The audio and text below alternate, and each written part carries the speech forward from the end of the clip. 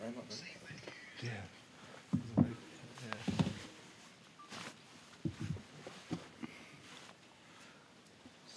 Any P up here?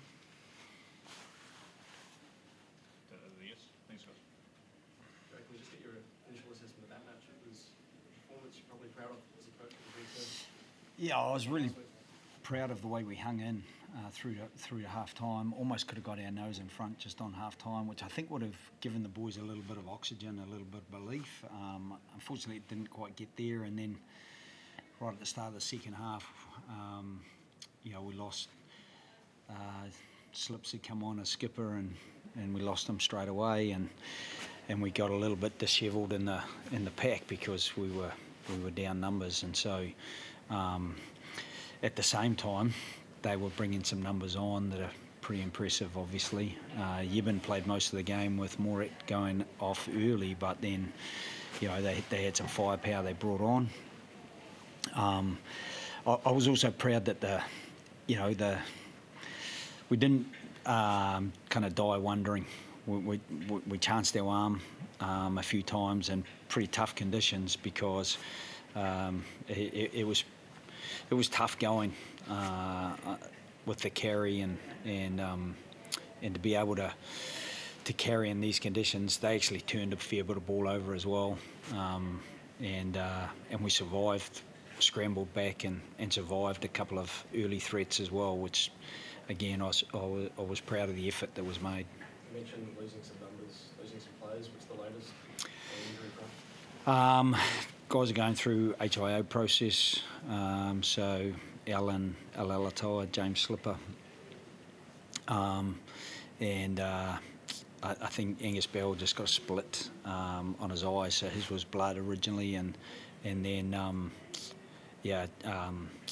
Josh Nass his calves were cramping, and so kind of we worked our way pretty much right through our full front row, and it meant that Harry had to artificially be a loose head prop, but one of the things about that, you know, it just made our maul defence a little bit less able to be structured, or guys not quite knowing their role as well, because we obviously had a number of changes. Joe, can you take us through the attacking strategy? It was adventurous. Nearly came off with Max and the crossfield kicks. There's quite a few crossfield kicks. Is that a deliberate strategy to really try to stretch the defence in pretty difficult conditions? Yeah, we just felt that throwing wide passes. You will have seen one. We were on penalty advantage, but one to Tom right there inside the 22. We got caught back on the 22 because they tend to be able to, as soon as the ball's in the air for a long period, they close that space very quickly. They've got very fleet-footed players, and they tend to play up on the edges very, very hard. So it was a way to look for some space in behind that. And, you know, I didn't want us to just try not to lose, because I think, particularly in that first half, we wanted to go out and be ahead at half time, give ourselves the confidence that when they unleashed that bench that they had, that we'd already earned a pretty combative, competitive first 40 and maybe a narrow lead. It's 5 tests, if I've got my maths right, 5 tests into the journey so far. How are you feeling yourself? Are you feeling invigorated, or are you feeling, what have I taken on here? No. Firstly, they are a great bunch of men, and they are incredibly proud to play for their country, and incredibly disappointed not to be successful when they are playing for their country. One of the things about this competition is it's not going to get any easier. We play 3 of the 4 semi-finalists, and we weren't one of them. So it doesn't get easier going to Argentina next. They'll be disappointed with their first half earlier tonight, but you know, they demonstrated just how tough they can be to beat when they toppled the All Blacks and didn't even give them a bonus point. So I've known Felipe Contepomi for a long time. I'd have a lot of respect for his rugby intellect, and yeah, he's a top man. So being friends certainly stops at kick-off though, so they won't be taking it easy on us, and we'll try to make things difficult for them. Joe, you've been around for a while, but losing 4 front rows within about 10 minutes of game time, have you ever seen something like that? And can you just sort of describe what your understanding of what happened there was when you sort of go down to 14 and then all of a sudden you're back to 15 uncontested? What just happened? Yeah, it's very hard to keep up with things when they happen that quickly. Some of it was managed at half time because Alan and Angus Bell came off at half time, but then you know you're skinny. You can't afford to lose another prop. And then Slip's got an HIA right at the start of the second half. So then you're in trouble straight away. And Josh Nasser, about the 55-minute mark, he kept cramping. We were hoping he could actually keep playing, but in the end, that just wasn't going to be possible. So we had kind of 2 hookers and a tight head prop, and a very young tight head prop. So it was. I've been involved coaching over 100 test matches, and I've never seen that before. With Angus, were you going to take him up at half time anyway? No, it wasn't. No, we thought he had another probably 10 minutes in him, I thought he acquitted himself really well. So, it was promising for us. Obviously, we were missing Taniela as well, so we were a little bit down on firepower in the front row, especially once we'd lost Alan Latour as well. Down on experience, definitely. Young Zane is working his way forward, and again, he's a good young kid who will continue to grow, but you got to grow fast against a team like the Springbok and the guys they can bring off the bench. And with Hunter, did it look like some sort of leg issue? Hunter, we're not sure. It might be just a cork in the thigh, or it could be just a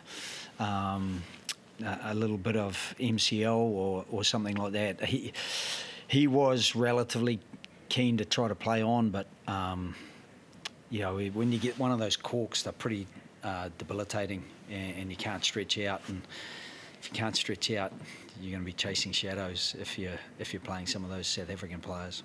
So with Angus, it was a cut, but was that what kept him off the rest of the game? Well, once he had that cut, we thought it was better to replace him, and that first 40 minutes, just with him returning from a very long injury,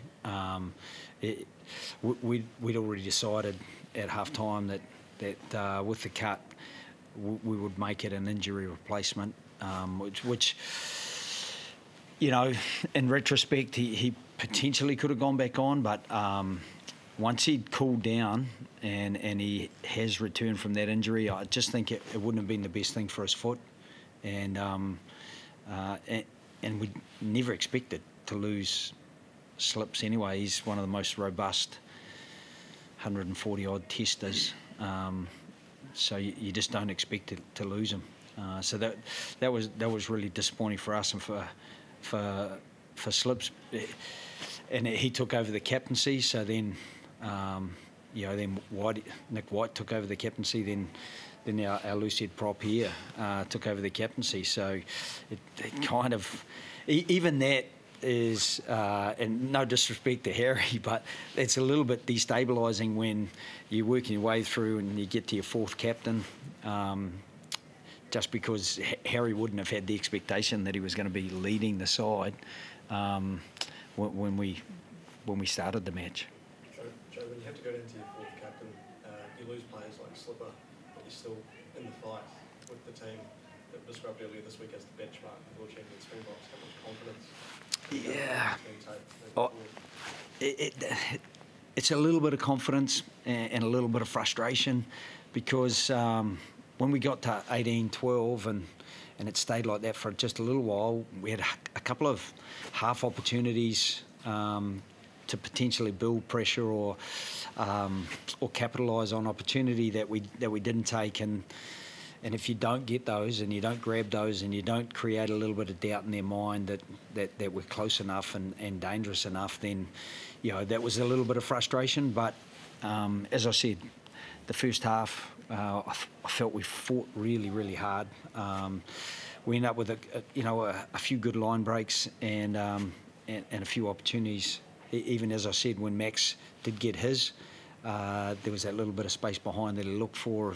If he could have found it, it would have been fantastic for Max as a young kid, give him some confidence and going forward. But also for us, it would have put us, you know, potentially back to 23-19, and then you're right in the game again. Which, you know, I'm sure we got so much good support today that I'm sure people would have been really excited about, and obviously so would have we. Joe, how did you assess Noah from my side? He looked really, really improved. He looked really comfortable out there. Yeah, he's grown in confidence, and you know, if you haven't had time in the saddle and you're trying to organise things, and I think I was delighted with the way he coped. You know, Lenny Ikato hasn't played 12 for us, and Andrew Callaway hasn't played 13, and losing Hunter, he stayed really composed, I thought, and ran the game as best he could. And I think we just, you know, as much as we became a little bit probably out of kilter in the pack, it just probably upset our backline balance as well. Hunter's been super for us, and so that was a bit of a loss. And so despite all that, I thought Noah did look really composed and stayed in the game really well. And I thought his kicking was improved on top of that. Joe, how much of this difference can Ted Yella make when he comes back in Argentina? 2 weeks running now, the game line's been a bit of a tough battle, particularly in time. I mean, how's he going to come in and improve things? Yeah, he's a bit of a tank, isn't he? He's pretty hard to stop if we can get him with some momentum. But even last week in the second half, I felt that Harry got some good gain line. Bob Valentini, he got some good gain line, and you know, I do feel that we've got to share the load. We can't say, right, we've got Nella back, he's going to give us gain line. We've got to be able to share the load, and we've got to keep building other players to be confident, and we've got to have live options. I think one of the things that stops a team storming at you is when they're not sure who's going to end up with the ball, and we've got to work really hard at all that. Because I do think that, yeah, I thought Luke Hahn carried probably the best I've seen him tonight, and I was gutted for him, and obviously for us when he lost that ball, because that again was an opportunity for us to get close enough on the scoreboard to put them under some pressure. So, yeah, those missed opportunities, you can't really afford to miss those. But I suppose on the other side, I felt the way we scrambled defensively after a couple of line breaks from them in the first half was admirable, and you know, maybe survived a couple of points that they could have added on. At the same time, you know, I thought Fussy, his try in the corner came from a player knocking that back out of the ruck when he was off his feet, and those things happen. You know, that probably counteracted the good stuff that we did manage to survive with the early line breaks that they got. Just looking ahead, Joe, to the Argentina tour, is Skelton out of the mix for that, and is there anyone that you would consider bringing back, or anyone that's available from comeback from injury? Yeah, I think Nick Frost and Jeremy Williams are both back from injury. They're both going to be available, which is great. I thought Nick Frost, certainly in the games I've watched and the games I've coached against Nick, that was probably the best game I thought he'd played for the Wallabies last week. I thought he was outstanding. He's a big athletic man, very good in the line out, and is probably the most physical that I've seen him play. And so, you know, there's a couple of those guys come back. Taniela comes back. but we're going to have to reassess a couple of other guys. The good thing is we've got a weekend that we don't have to play. So, with the 12-day stand down, there may be some guys who come back and are ready to play by the time we get to Buenos Aires and play that first game against the Springbok, against the Argentinian. Sorry. I continue to have conversations with Will, but it's, as I said, it is complicated to get someone like Will back out of the top 14 lead-in, which is currently underway. They're in pre-season training, and at the same time, as I said, I felt Luke Hahn played well tonight. Nick Frost is coming back in after a good game, and Angus Blythe, geez, I thought he fought really hard in that first half. So, there are guys there who are working really hard and are incredibly keen to wear the jersey, and I know Will is as well. He's really proud of being a Wallaby, and so I guess in the context of Marika, it was great to have him back, and I felt he added a bit of an edge tonight, and a bit of experience, and I think that helps give a bit of confidence to other players as well. Thanks, Scott. Appreciate it. Thank you. I'll communicate back to Mark.